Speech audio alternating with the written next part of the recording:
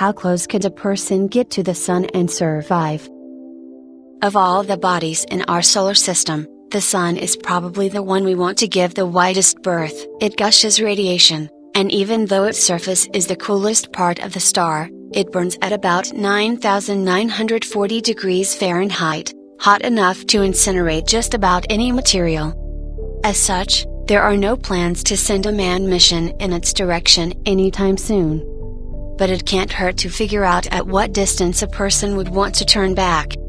You can get surprisingly close. The sun is about 93 million miles away from Earth. The standard spacesuit will keep an astronaut relatively comfortable at external temperatures reaching up to 248 degrees. Heat coming off the sun dissipates over distance, but a person drifting in space would begin encountering that kind of heat some 3 million miles from the sun. It would then be a matter of time before the astronaut died, says McNutt, an engineer working on the heat shielding for NASA's Messenger, a new robotic Mercury probe.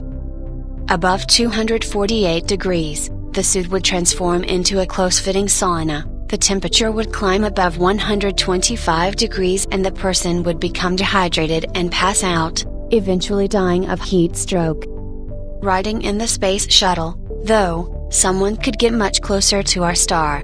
The ship's reinforced carbon heat shield is designed to withstand temperatures of up to 4,700 degrees to ensure that the spacecraft and its passengers can survive the friction heat generated when it re-enters the atmosphere from orbit.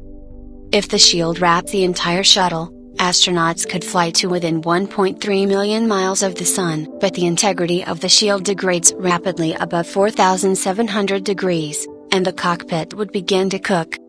Much hotter than that, the shields would fail altogether, and the vehicle would combust in less than a minute.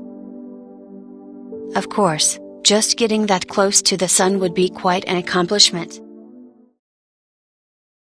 Thanks for watching. See you next time.